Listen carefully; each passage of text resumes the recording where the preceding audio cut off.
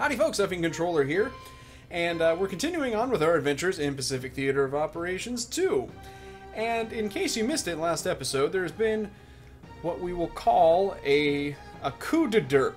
I am now in command. This is not, strictly speaking, a participatory Let's Play anymore. You guys are still welcome, of course, to watch. In fact, you are encouraged to watch, but I'm going to be taking command. And the reason for that is that I think if I were to let you guys take command, no disrespect, but I think you would probably prolong things really unnecessarily at this point, because the U.S. is beaten. They cannot do anything. In case you missed it last time, we took Hawaii, and the U.S. can now no longer create new fleets. And given the fact that they have no fleets available right now, that we know of anyways, they can't really fight us off. So, I'm just going to try to end this as quickly and as entertainingly as possible. Now, we have three options before us, so let's go over those really quickly. I mentioned them towards the end of the last episode, but let's review them. We can either reduce the U.S. GNP to 0. We can occupy Washington. We can reduce the U.S. GNP to 0 or achieve a total base yield of over 1,800.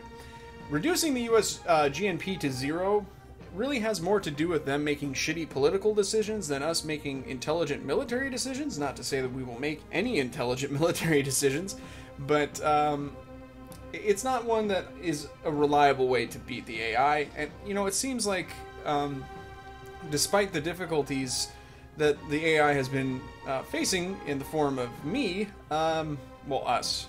Let's be honest. This has been a community effort. It still has maintained a decent GNP. It's not like, well, their GNP is 19. They're in the shit right now. But they have had the good sense to not bankrupt themselves, is what I'm trying to say.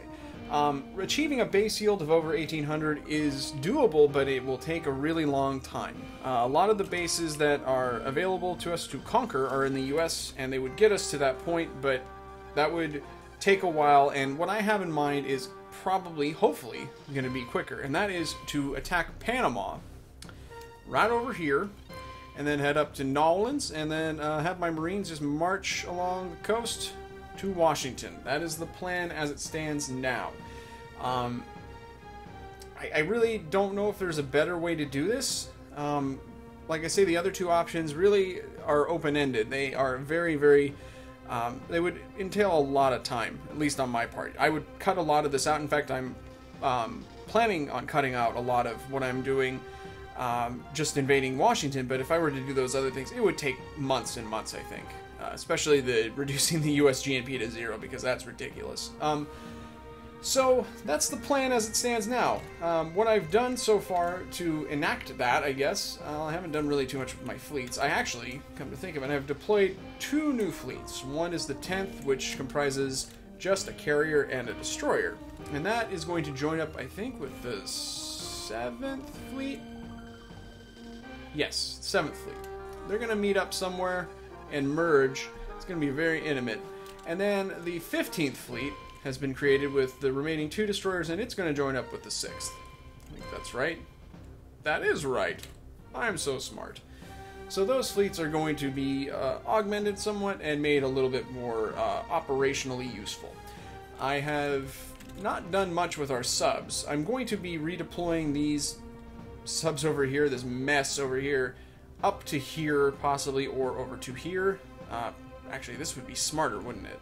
So that I can then shoot them into the Atlantic and then remove any transports they might have left. That is probably what I will do. And then I have Marines, and this looks a little different. You may not have noticed. I didn't really... haven't really been moving them too much throughout most of the Let's Play. But we're shifting everybody this way. I'm going to take all of my Marines, regardless of whether they were in China or wherever. They're going to go over here, and we're just going to try to dogpile on them. That's the idea, anyways. With that said, China is in the war now, and they will probably fight the army a little bit. And I don't know how that's going to go. I guess it's not really my problem, because even if they do take some of these bases, it doesn't matter, because I'll just go and take Washington. So, who cares? Who cares what happens in China? Sorry. I know we declared war on them and everything, and we had this big plan in place to make the army die and everything, but you know what? We're going to have to leave that behind us. We're going to go this way towards victory and success, and it's going to be great. And I'm sure that the next update that you see from me will be some amazing victory from us, right? Right. Good God. Is that a battle phase that we're getting? They're bombing Wuhan, which is an army base, which I don't care about. God. Okay, they're sending 20 bombers at our base in Wuhan. Woohoo! I don't care! Well, they're pretty effective. Fortunately, those are army troops. Don't care. Hey, you know, we have a ton of planes here, actually. Why don't you bomb them? How's that? Yeah? You want to try that? Try that, army? They haven't done shit, by the way. It's now, what is it, May 8th. They have not attacked a single thing in China. Nothing has happened in China. That is the first thing that has happened China-wise. Really, really amazing work by the army so far. I'll just briefly kind of go over what's been happening with the Navy. You can see the 10th and the 15th are gradually kind of creeping over here to Palmyra. The 3rd and the 4th Fleet have just left Palmyra to go bomb the crap out of Panama, hopefully. And I also have my fleets that were at Midway heading towards Hawaii. At this point, all of my fleets, with the exception of the 3rd and the 4th, and I guess the 10th and the 15th, have one division of Marines aboard. The reason it's just one rather than two is that apparently in this game you can run out of fuel, and if you try to go from Hawaii to Panama with 2 divisions of Marines as opposed to just one, you will run out of fuel. I learned that by basically loading a fleet with 2 units of Marines, and I gave them the generic order to go to Panama and land troops, and it said, we don't have enough fuel, we can't do it, so we're not going to do that. So, 1 division apiece, and hopefully that'll be enough. I don't think that'll be a problem. But as this group, I think this is the 1st, 2nd, and 5th Fleet. Wait, no, it's the 2nd, 5th, and 12th. Wait, no, that's not right either. Well, it's this bunch of crap here. Once they get closer to Hawaii, everybody's going to head out. Actually, these guys are going to refuel here in Hawaii, and everybody's going to head over to Panama, and it's going to be a great old time. So that's about where things stand. I've been pretty successful in getting our Marines to go eastward. I guess Hawaii, I was going to say Panama, that's jumping the gun a little bit. Hawaii is full. Hawaii can only take, well, any base can only have 4 divisions of troops. But I've loaded up Marines onto my fleets, so we have really about, I don't know, like 8 divisions of Marines in this area right now. It's kind of ridiculous. So, we'll be getting things underway pretty soon, landing troops at Panama. Hopefully. We're getting more bombing. Oh, what do you know? Same place, except now the army smartened up and is actually sending up some fighters to intercept them, and oh my, yep. I was going to say, I bet that they have a lot. And maybe the enemy had the weather on their side before and the army wasn't able to actually launch fighters. But they did this time. So, good job, idiots. Way to go. Nothing much has changed. This is just the day after I last updated you guys, so things are continuing apace. The enemy just took a base somewhere. And I think I saw it in Southeast Asia somewhere. Let me take a look here. Like, what? Wait. Did they take Hainan Island? Yeah, they did, because... Wait, let's go up here. So that's Chinese, and then since this was taken after the war started, this is a U.S. base. Because the U.S. is leading the war, I guess. So they just took Hainan Island. They took our delicious Hainanese chicken rice from us. Oh my. What a crippling blow. I don't really know what we'll do. I'm just gonna keep going. What is this? What's happening? Oh my god. America is trying to sue for peace. But, I'll be the judge of that. In fact, I move to dismiss the motion of the defense to end the war. If I had a gavel, I would bang it into my desk and it would split in half right now. How about that? Because we got a whole lot of pain heading their way. Third and Fourth Fleet are about halfway, well, a little bit under halfway to Panama, and our other fleets will be departing shortly. Oh. Don't know if you read that, but it says that America and Germany have concluded a peace treaty. You know, under normal circumstances, that would be annoying. Right now, it doesn't matter, because we're still going to beat the Americans. And even under most other circumstances, it's not that big of a deal. What it means is that Germany can no longer participate in the Pacific War, so they can't send any of their fleets to us. The only time, though, that Germany ever sends fleets your way is if a very specific set of circumstances are met, and we're not going to meet those circumstances anyways, I don't think. I don't think we would have the time to. The Americans have to fail to send enough troops to Europe for several turns, or several months, rather. And also, I think they have to spend too little on foreign affairs, something like that. And then Hitler will send, I think he'll send the Bismarck, because it's presuming that there's some kind of crazy alternate timeline that's happened, I guess. I think he'll send the Scharnhorst and probably the Prince Eugen? I'm not entirely sure about all that, but you'll get German ships that I think appear in the Indian Ocean. It's kind of fun and zany, but it's not important. We're gonna win the game.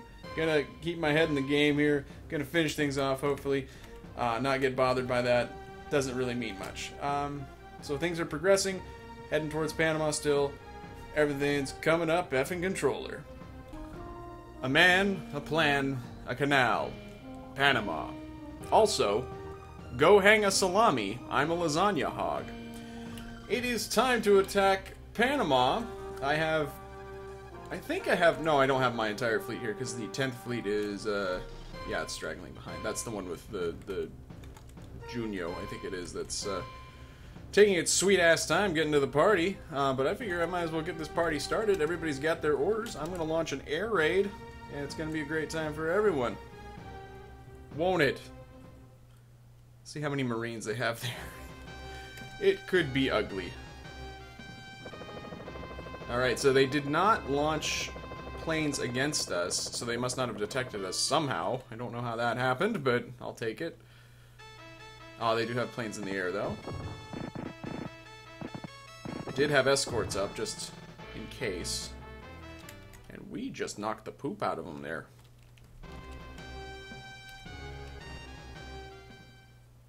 Alright.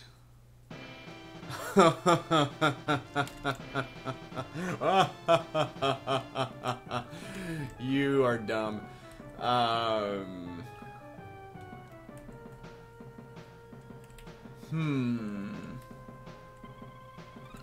Here's what I'm gonna do. I'm gonna give each individual unit orders.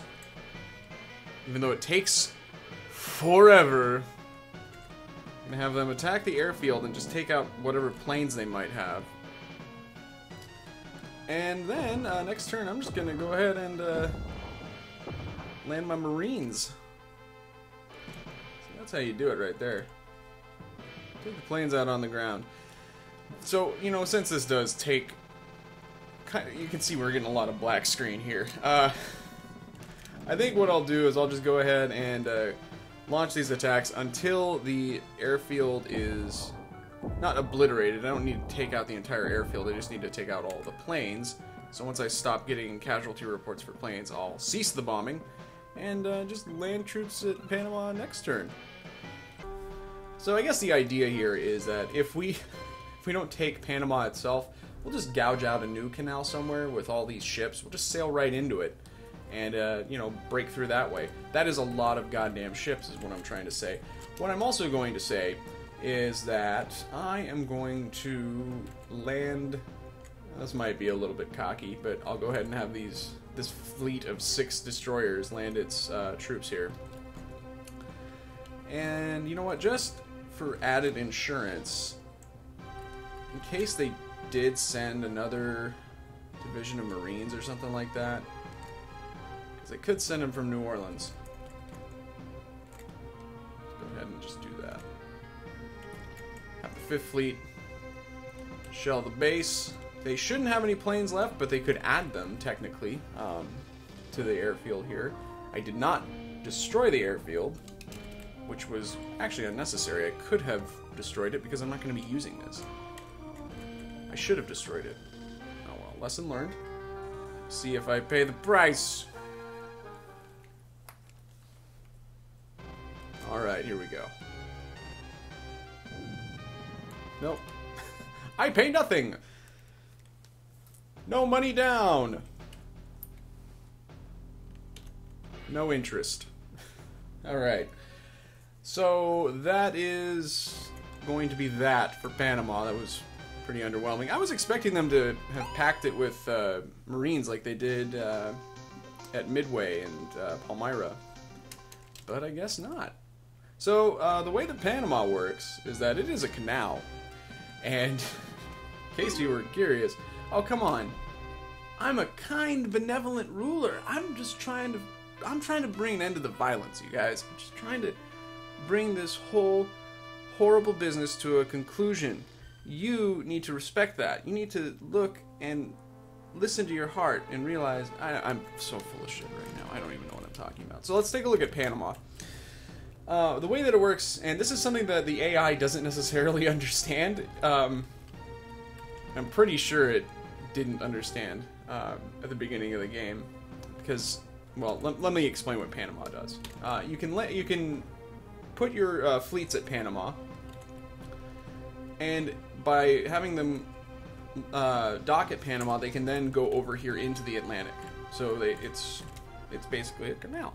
The problem is that the AI doesn't fully appreciate how that works. So let me take a look at the map here. At the beginning of the scenario, the U.S. starts with, I think, at least 2 fleets that are in the Atlantic area here.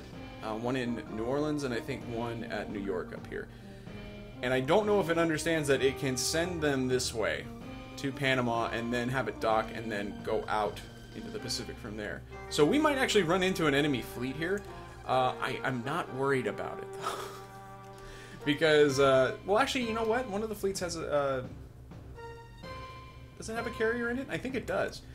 I don't remember which one. I think it's like the Hornet or something. But I thought we took care of the Hornet. So maybe the AI did figure it out. I have no idea. How did you use that?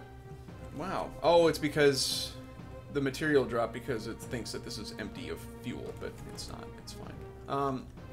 So what I'm going to do is I'm going to have all my ships dock at Panama, send them into the Atlantic from there, or the Caribbean, and we're just going to probably, to be honest with you guys, I think I might just bypass New Orleans entirely, which may be a stupid decision, and just head straight for DC.